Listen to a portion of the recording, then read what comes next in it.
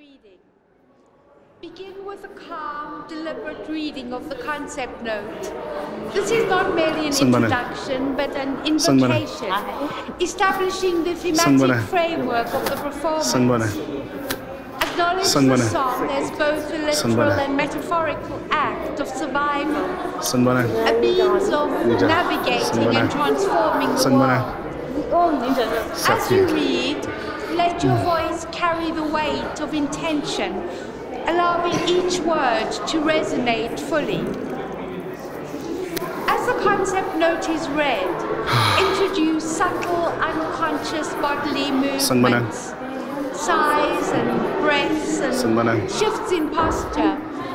These movements should be organic, a bridge that gently transitions the audience from the intellectual realm to the sensory experience of the performance.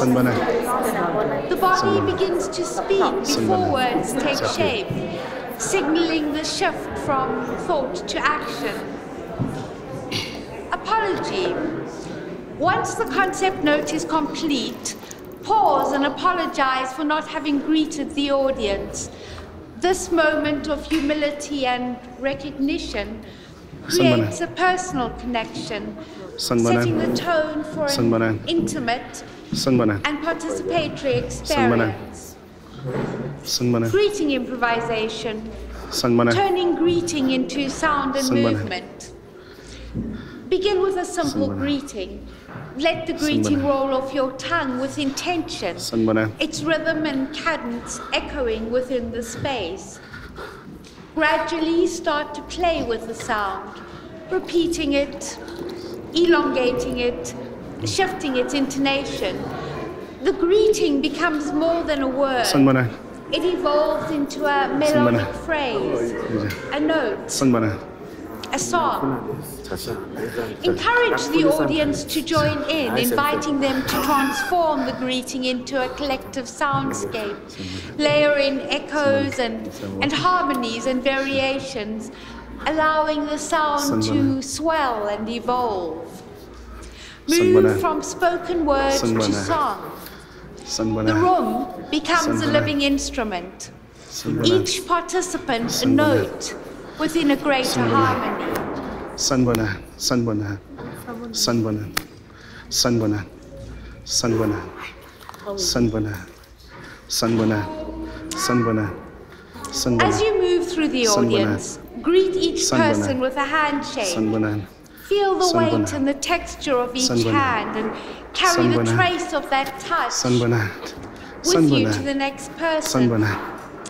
Let this guiding touch lead you from one to the next, creating a physical map of connection and community. Hold the trace of the last hand as a focal point, staring at it as if it holds worlds within it. Follow it onto the stage, where it will guide your next actions. Ritual cleansing, the trace of touch. Transfer and transformation. With your gaze fixed on the hand that holds the last trace, slowly use your other hand to remove your belt. This action should be deliberate, almost ritualistic. Once the belt is free, use it to violently whip the hand, igniting hidden impulses in the body. The sound of the belt against skin becomes a stark, jarring counterpoint to the earlier harmony. Name improvisation, names as stories. Turn to the audience and ask them their names one by one. As each name is spoken, let it resonate within you. Recognize that names are not merely labels, but containers of history, spells that shape who we become, vessels of hidden meaning and stories. Sanbanan, Sanbanan, Sanbanan, Sanbanan, Sanbanan, Sanbanan, Sanbanan, Sanbanan, Sanbanan, Sanbo, Sanbo, Sanbo, Sanbo, Sanbo, Sanbanan, Sanbanan, Sanbonan, Sanbonan, Sanbonan, Sanbonan, Sanbo, Sanbo, Sanbobo, Sanbo, San, San, San, San,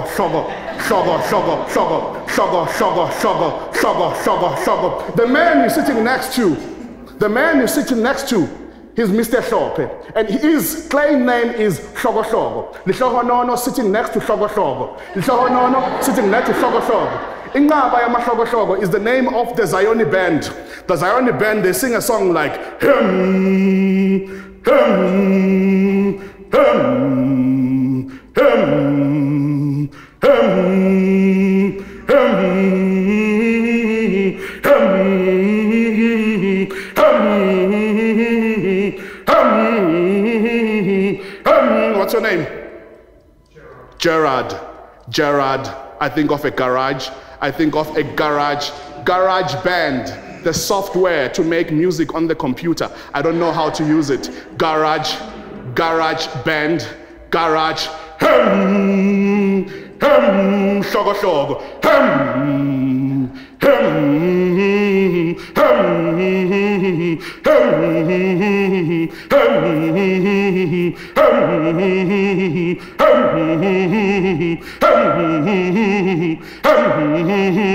That's what happens to the sound when you put it in garage band.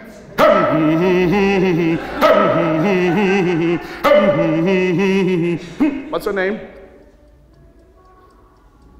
Ma'am. Zandi. Zandi. Zandi. Zandi. Zandi. Please come here, Zandi. Zandi. Zandi. Zandi. Zandi. Zandi. Zandi. Zandi. Zandi. Zandi. Zandi.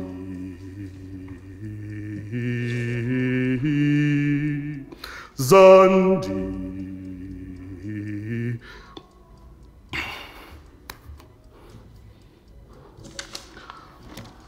I thought I would read this. I wrote it with the help of Stacey Harding to think very deep about what we are doing today. But I forgot that I can't read. Zandi, please read for me. Zandi. Zandi. Zandi. Performance text, Bad Prophet. What's your name? Scavenging the body's Say it memory. again.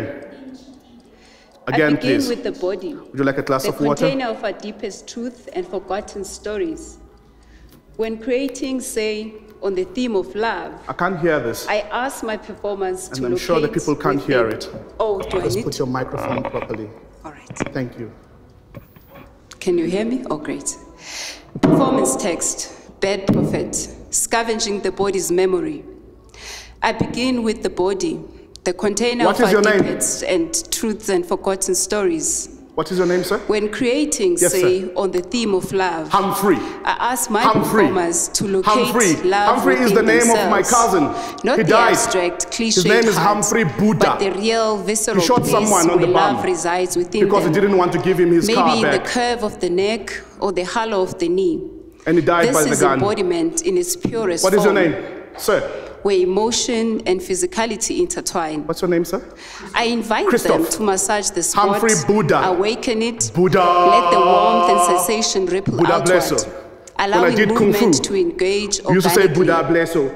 I didn't know if I'm saying it right. I didn't know if I was saying it right then, but there was something about Buddha.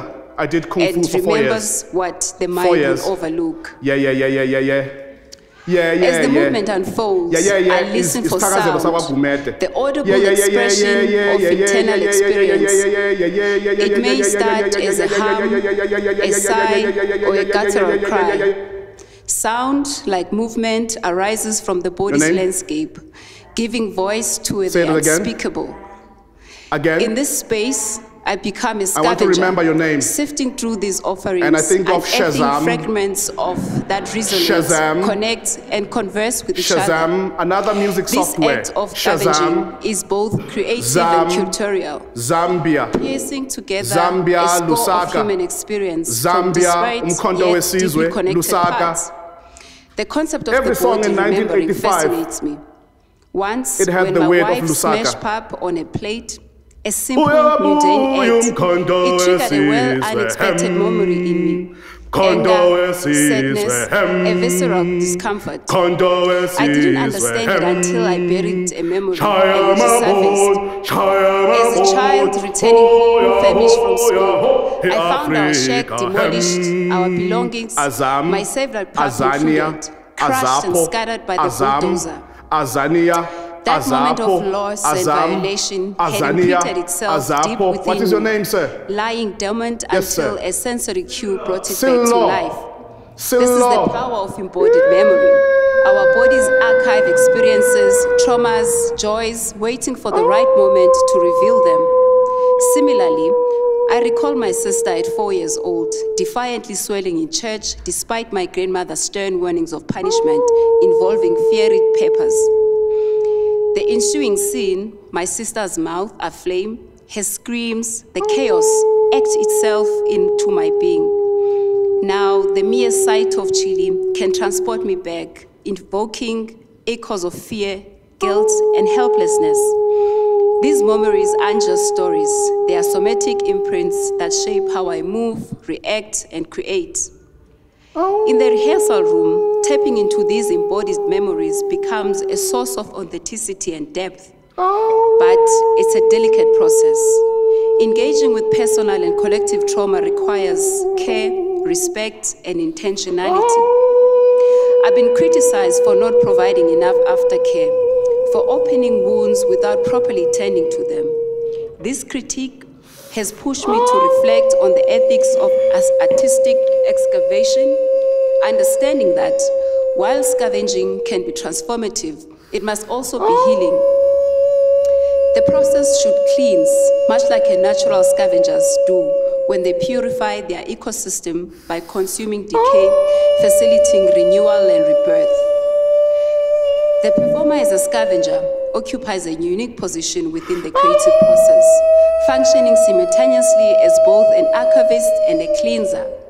As an archivist, performers collect and reprint fragments from their daily lived experiences and memories, treating these lived experiences as vast, ever-growing archive. This method of scavenging is about piecing together a narrative or a moment from the remnants of ordinary movements, reconciling them within the space of performance. It's a practice rooted in attentiveness, where the mundane is given new life and meaning, transformed through the lens of performance into something resonant and profound. Say your name again, please. Yet, the role of the scavenger is not limited to mere recollection. It extends to the acts of cleansing. Just as animal scavengers do, the hyena, the vulture, in nature, clear away decay to maintain a balance of their ecosystem. Performers, in a similar manner, clear the psychic and emotional space, both for themselves and their audience. By bringing to light the buried, the forgotten, the repressed, they create a space where these elements have to be acknowledged, processed, and ultimately transformed. Thandi. This cleansing is not just Thandi is the name of my mother, but a renewal, and in full allowing is what has been Nomthandazo. excavated to be integrated into itself, the to cry. be reshaped This is and how my repurposed grandmother used into to cry. something that contributes to the performers' audiences and their understanding of their own experiences. I have named this performance Bad Prophet, a play on the traditional role of the prophet as one who sees deep truths, unearths hidden meanings, and divines over new pasts and futures. Your name? My practice starts in the simple act of naming. Say it again. Names are both Victoria. containers of history and Victoria. spells that shape what we Victoria become. Falls. They are also Victoria vessels of Majuda. hidden stories. Victoria Victoria Majuda is the girl I the names asked of out those and she who said have no. shaped us, and those are yet to come. The theoretical underpinning of the performer as a scavenger ties into broader discussions She drinks of a lot memory, now. trauma, and the body as a repository of history. In this context, She's still my friend. scavenging becomes a method like her. both of survival and creativity, a way of navigating and negotiating with the past. It allows the performer to reclaim agency over their narratives, to be both the keeper and the cleanser of their stories. This dual function is vital to the kind of theater I create, a theater that is as much as about the process of uncovering as it is about the performance itself. Your name? The theater I make isn't a theater of words. It's a theater of song, of sound, of movement. A theater that speaks directly to and from the body. This aligns with the phenomenological perspective that privileges lived experience and sensory engagement of over-intellectualism. By accessing the corporeal, we touch the universals and transcend cultural linguistic barriers, connecting performer and the audience through a shared human sensation. This methodology wasn't intentional from the start. I stumbled on it, quite literally, when I enrolled in a dance school while seeking music training. Say that again. Initially reluctant and resistant, I began translating dance movements into sound, creating a personal lexicon where physical gestures and auditory expressions coalesced. This synthetic practice became my signature, a way to explore, communicate complex emotions and ideas beyond the confines of I think about the trampoline next to a pool. In composition, I think about a trampoline like next to a pool. Where voices he jumped overlapped from the trampoline into the creating pool rich and he hit textured his ankle soundscapes that mirror before the our performance. streets and the layered nature of human experience. It is akin to the domino effect. Trampoline. One movement of sound setting off a chain reaction, leading to an unexpected bought me a PS chocolate, outcome. And it was written, "I love you." This reflects the interconnectedness of our stories. And I opened, how individual and I put it in my pocket. No, I put it in the bin. I didn't read. And I ate the chocolate. Collective meaning. Ultimately, my work is about transformation of memories into art, of pain into beauty, Say it again. of isolation into connection. It's a continuous act of scavenging and renewing, honoring the past while forging new pathways for understanding and expression. Through this process, we don't just create performances. We embark on journeys of self-discovery and communal healing, reminding ourselves and each other of the pain, but also of the creativity inherent in Black imagination. In composition, I favor structures like concompany, where voices overlap and interweave, creating rich textured soundscapes that mirror our streets and the layered nature of our human experience. It's akin to the domino effect, one movement, one sound, setting off a chain reaction, leading to an unexpected and beautiful outcomes. This reflects the interconnectedness of our stories. Our individual narratives collide and converge to form collective meaning. My work is about transformation. Of memories into art, of pain into beauty, of isolation into connection. It's a continuous act of scavenging and renewing, honoring the past while forging new pathways of understanding and expression. Through this process, we don't just create performances. We embark on journeys of self-discovery and communal healing, reminding ourselves and each other of the pain, but also the creativity inherent in the Black imagination. The methodology has been intentional from the start. I stumbled on it quite literally when I enrolled in a dance school while seeking music training. Initially resistant, I began translating dance movements into sounds, creating a personal lexicon where physical gestures and audacity coalesced. This synthetic practice became my signature, a way to explore and communicate complex emotions, ideas beyond the confines of conventional forms.